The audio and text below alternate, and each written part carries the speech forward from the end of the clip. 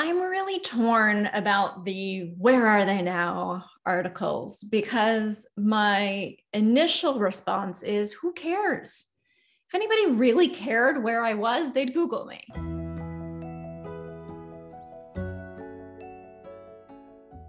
Dad? Yeah, honey.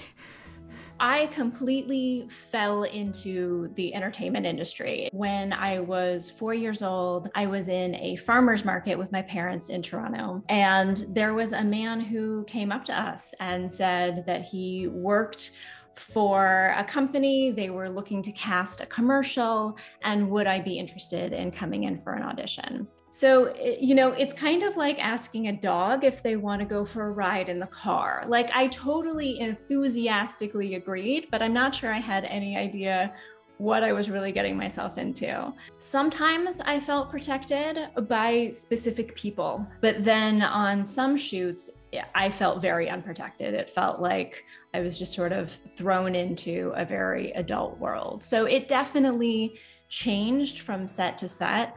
Mrs. Doubtfire was one of the sets that did it so well. Robin and Sally were so wonderful to us. Matt and Mara and I were really, really close. And so we all felt like family. Sally did an amazing job, both treating us like we were kids and treating us like we were professionals. She would bring us games and books and things to remind us like, hey, we're kids, we can mess around, we can have fun, we can enjoy. But we were also treated with this respect that we were expected to show up on time, be prepared, know our lines, and be part of this work situation that was serious and intense. Hi. Oh, hey.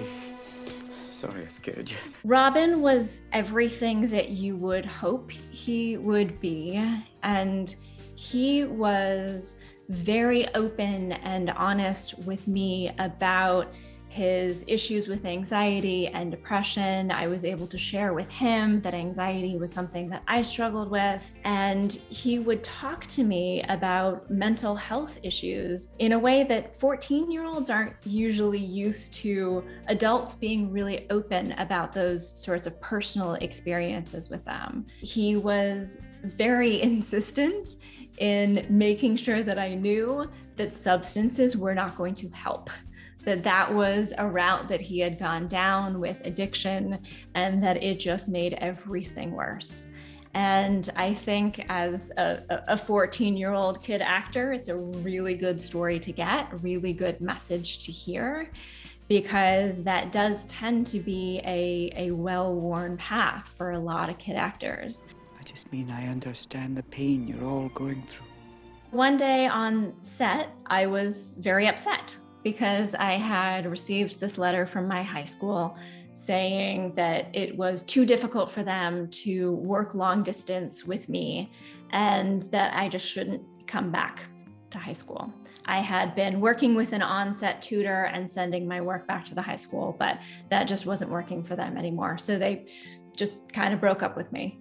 And I was really upset about that. And Robin, being perceptive and kind-hearted, reached out to me and was like, hey, what's going on? I told him what happened, and he wrote a letter to my school asking them to please reconsider, would they work with me in trying to balance my education and my career? And he didn't think that that was fair. My high school got the letter and they framed the letter and put it up in the principal's office, but they declined to invite me back.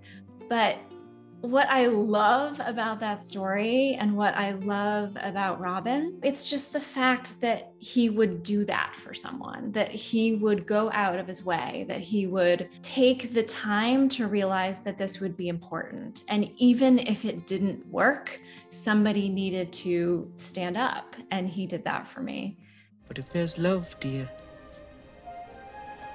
those are the ties that bind. I don't know if he ever knew how massive that was and how much I felt like he was in my corner and how much that really shifted things for me and made me think about what is the impact I want to make in the world? So by the time I got to my early 20s, I think some of the realities of the film industry started to hit me. The superficiality, the competition, the lack of privacy, all of these things started to pile up for me.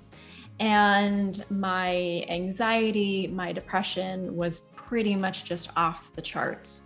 And I really hit this point that I think a lot of us hit, where one day we kind of wake up and go, what am I doing with my life? Eventually, I got to this point where I realized that there must be a path out there that is going to make me feel fulfilled. That really brought me to this point where I realized I want to work with my mental health and acknowledge that this is a problem for me. I feel so grateful to have found this path that makes me excited to get up in the morning. And I am a writer. I have 2 books. I'm working on my 3rd. My first book is called You Look Like That Girl. And so it is a memoir of growing up in the film industry and making that difficult decision to leave. And then my second book's all about anxiety, depression, and panic. The other thing that I do is I lead workshops on mental wellness, on mindfulness, on ways to use yoga and meditation as tools for anxiety, depression. And I feel like that is one of the ways I'm kind of paying forward some of the things that Robin taught me by being so open.